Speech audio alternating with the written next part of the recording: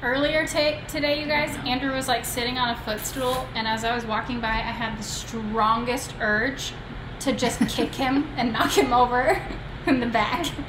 I'm actually surprised you didn't. I'm such a beautiful person. I'll never forget when you pushed me off the ledge. What? I did not. Out front of... When? Right out there, out front of the studio on a curve. Oh, yeah. I was doing my little tightrope walk and you shoved me off. Do you just like constantly have this urge to push people? Maybe I do. It's just so funny. Gotta. It's so funny.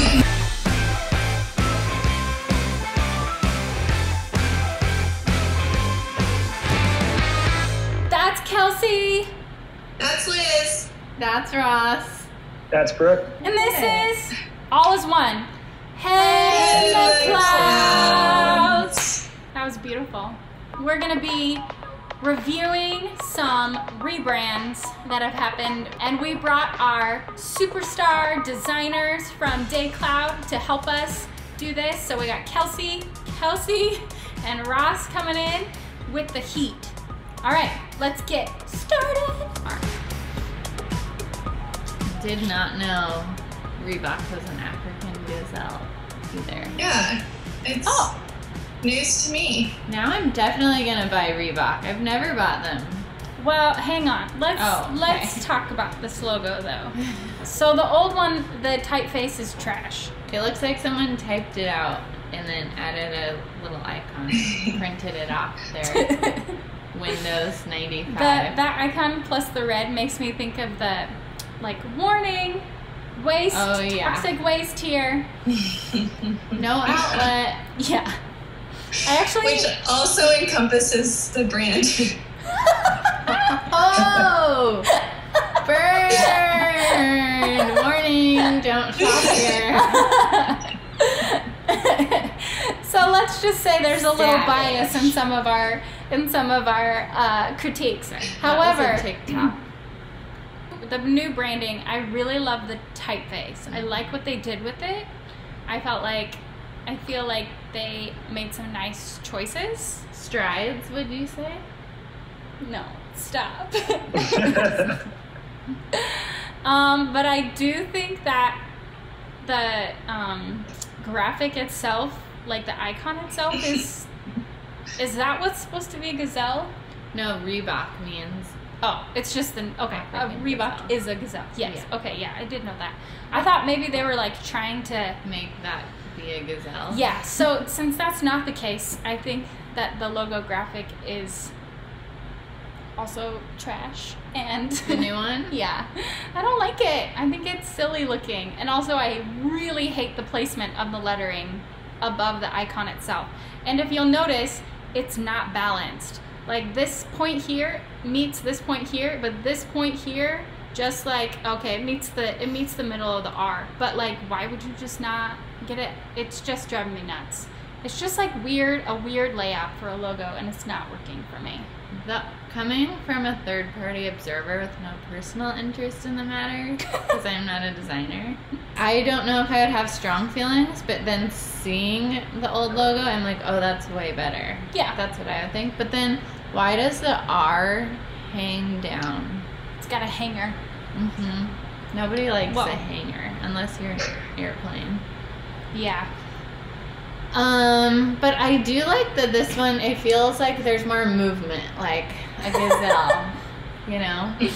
So I will give them that. That's true.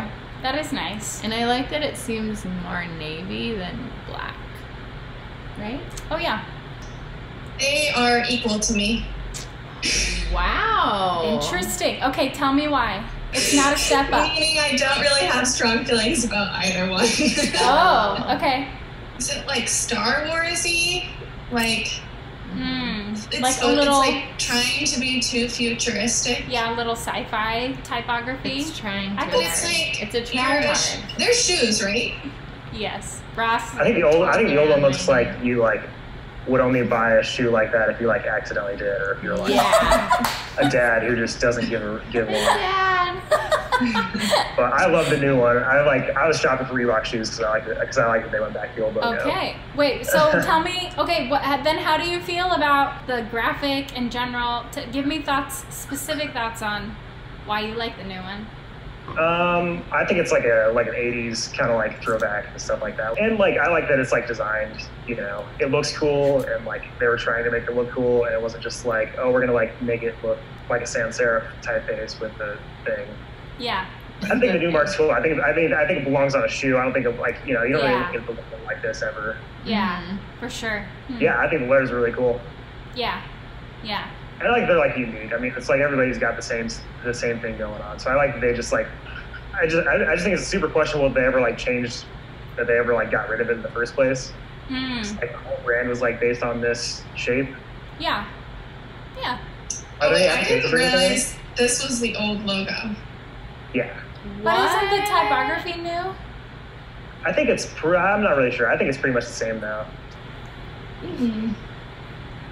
Oh, whoa. Okay. Okay, this is all brand new information for Sorry. me. This changes everything. So this is the 92 version. So Okay. just this year they went back to it and tweaked it. Yeah, I feel like they thinned out the lettering. And this thing right here, they actually aligned it to something. So maybe my old comment about it not aligning to anything and driving me crazy, at least they fixed it from what it was. Right. Context. Oh my.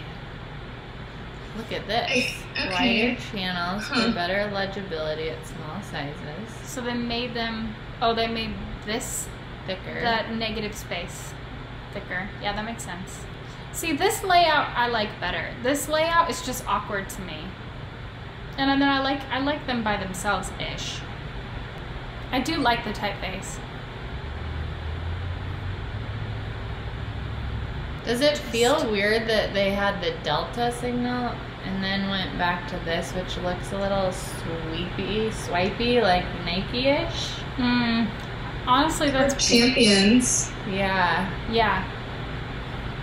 Like they want to be like Ross said, they want people to accidentally pick it up because they think it's a different brand. I think all those shoe brands are like basically like the same. Like Asics is like the same kind of shape. Oh yeah, they they're all all have kinda- the same like kind of style. It's that athletic movement style.